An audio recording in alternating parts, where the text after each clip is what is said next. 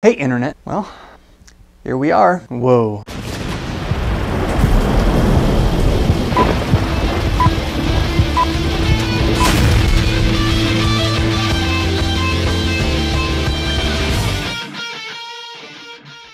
And you know, last night as I was falling asleep, I had countless ways I was gonna make this, new back video after being gone, like off the air for almost a month, like super cool, and now I can't remember any of them. One of them was kind of like this go. I was just gonna do this. What?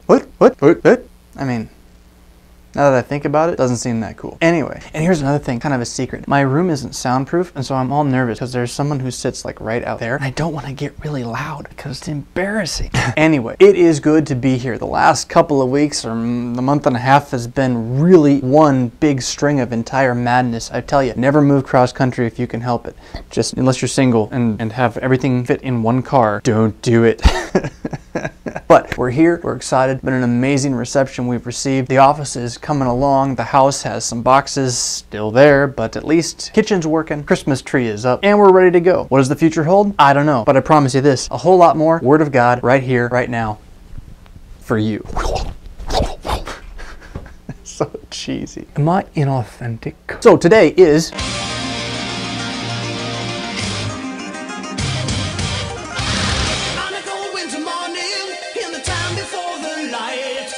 This episode of Worldview Everlasting is brought to you by the letter Awesome, the numbers Sweet Action, and Issues Etc.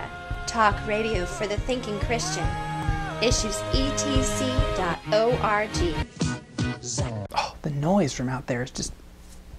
I don't know what to do. I'm used to being at home where I can yell at my kids and make them be quiet. And today's text is Mark chapter 1. We're going all the way back to the start, the Gospel of Mark. Granted, this is the second week of Advent. Last week we were in the middle of the Gospel of Mark, but we're not going to go backwards. We're going to go forward, starting at the beginning. Hey, but I can't believe I'm so nervous about this.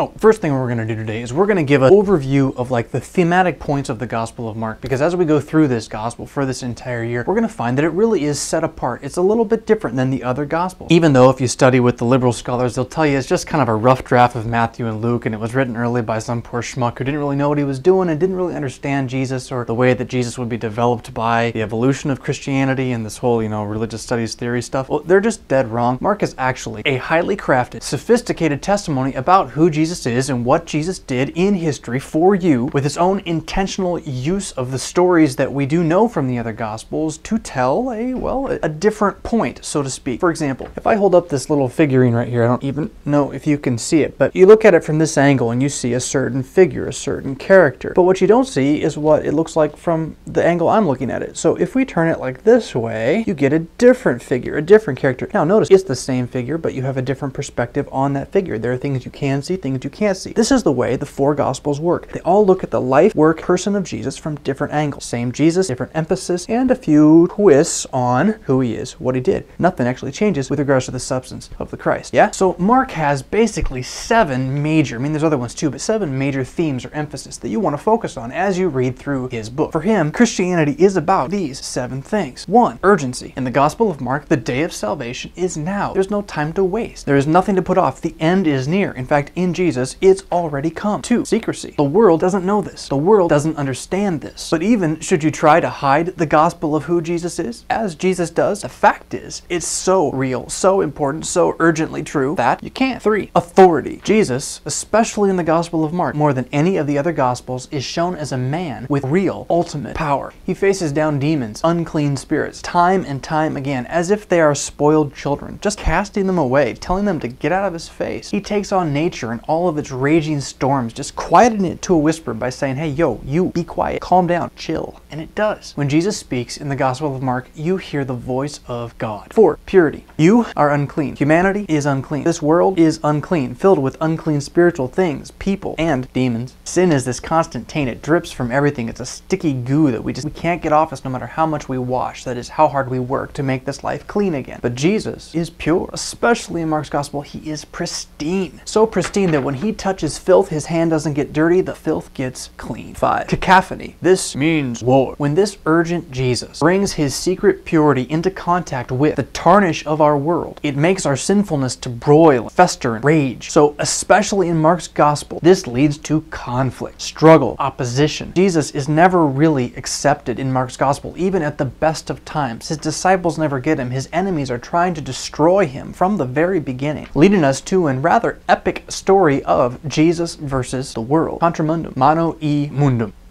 6. Singularity. In this fight, Jesus versus the world, Jesus stands alone. There's only one human being in the entire gospel who calls Jesus the Son of God, even though the demons are doing it all the time, and that one human is a nameless pagan soldier who is simply scared to death by the earthquake rocking the world at Jesus' death. No one gets Jesus. Everyone denies Jesus. Jesus stands alone. He is special, forsaken, vindicated, unique, holy, terrible, good. 7. Certainty. Jesus is also always right, especially in the Gospel of Mark. Jesus makes predictions, and these predictions always come true every single time. You can stake your life on his every last word. Jesus ultimately has the answers that you are looking for. You, the reader of the gospel, who see the confusion, the confliction, the cacophony, the purity, the secrecy, the authority. You see through all of this that there is this amazing certainty in who this man Jesus is. So then when at the very end the tomb is empty and the women walk away in fear, not knowing what to make of these angels who've told them that Jesus has risen from the dead just as he said with certainty, you're like, whoa, where are you going, ladies? I mean, shouldn't there be more? Hey, whoa, I want to know more. That's the point of Mark's gospel. It's a promise that you have total certainty in the singularity of Jesus' purity, which cannot be stopped by the cacophony of our sin. Jesus' total authority brooks no secrecy, but with tremendous urgency comes barreling out of his mouth, God's mouth, in order to reach all the way from his cross and empty tomb, through time and space, to this very moment even, in order to save you,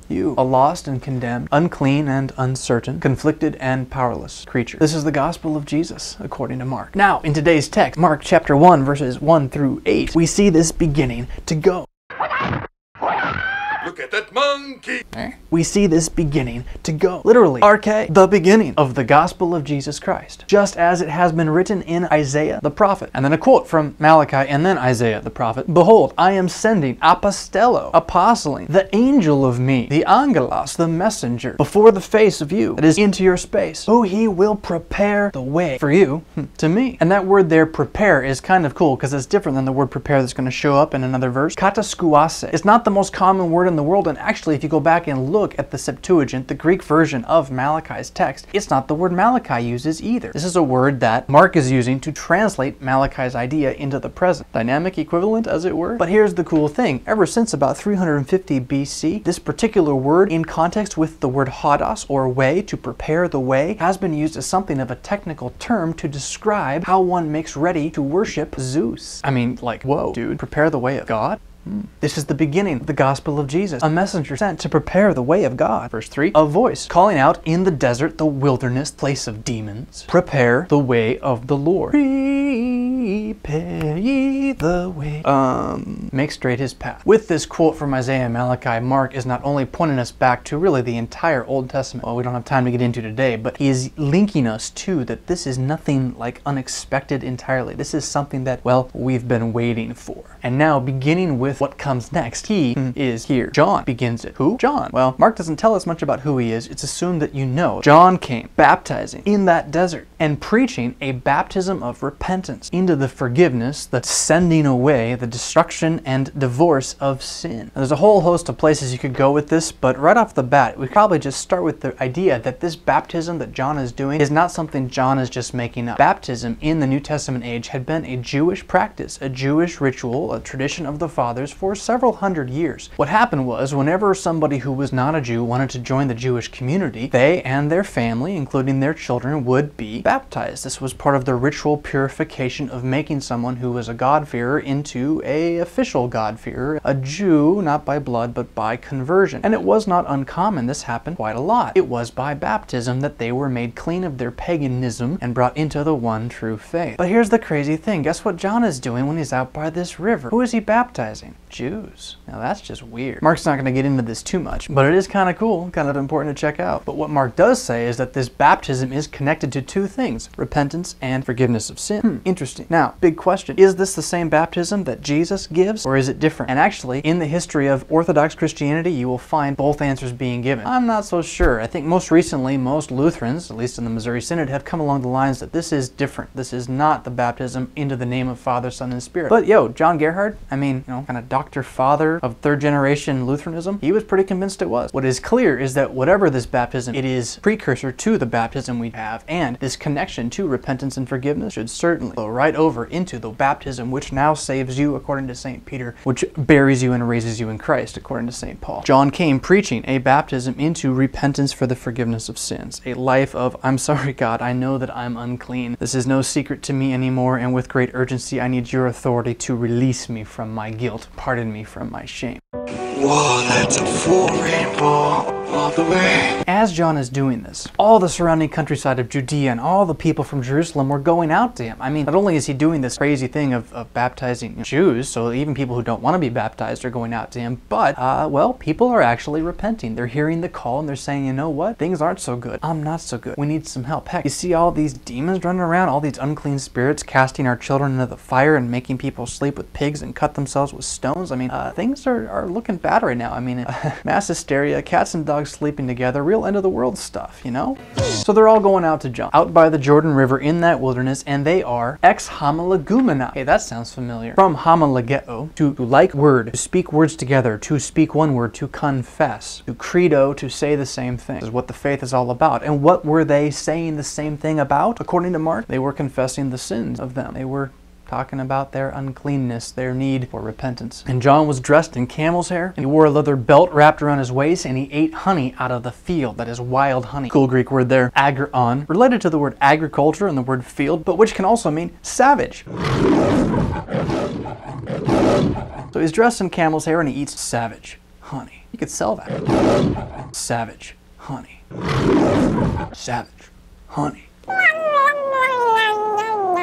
And he preached, saying, He comes, not I come, not you come, He comes. Who? One who's stronger than me, but who comes after me. One who's greater than me, yet comes following me. One who is before me, and yet is younger than me. Gnarly this, the one who I am not, ikanos, can mean able or worthy, but really means like insufficient or incomplete, like as in you have a bowl you're trying to fill up and you just don't have enough to put into it to fill it up. You can't reach full capacity. I do not have the capacity to stoop down and untie his shoes. Not just I'm not worthy, not just I'm not good enough. It's if I were to try, I'd fail. Those are some shoes this guy must have. No doubt, feet made ready with the gospel of peace. Ha. Ding. What does this mean? This means that while I am baptizing you with water, He will baptize, will wash you with the Spirit of holiness. And that's where our text ends for today. And it does kind of leave us with an interesting question. Well, what is the difference between this baptism with water and this baptism with the Holy Spirit? Is there a difference? Well, is there a difference between John's baptism and Jesus' baptism or not? And where does all of this meet? Here's where you got to trace more than just this particular text, especially if you're going to listen to Mark. Where does baptism meet Jesus in Mark? It happens in the next verse. Ha! Look at that. In those days, Jesus of Nazareth came from Galilee and was baptized by John. And when he came up out of the water, immediately, ooh, there's your urgency, he saw the heavens being torn open and the Spirit descending on him like a dove. And a voice said, You're my son. Rock on. I like you. And that Spirit immediately and even secretly drove him out into that same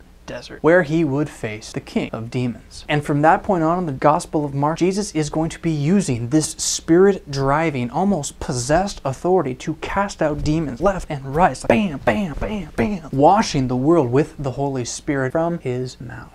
Now, if this was all that we had to go on to talk about, say, baptism in the Spirit, we certainly would think it was nothing but a word issue. The thing is, there's just a lot more text than Mark chapter 1, and we don't interpret Mark chapter 1 by itself. We interpret it with the entirety of Scripture. Let all of Scripture speak together. And so we know from St. Paul and St. Peter and St. Luke and also St. Matthew, really, that baptism is more than just the word of Jesus' mouth, and yet we know where is the power that unites with that water that is baptism coming from? That mouth of God, that real ultimate authority, that urgently pure Jesus, who in fact is the one that is speaking those words words, when you are washed in the name of Father, Son, and Holy Spirit, who is the one uniting you to himself, to his cross, where he does get baptized ultimately, even in Mark's gospel, the baptism he can receive, the baptism of wrath for your sake. And with that, I think we're kind of out of time.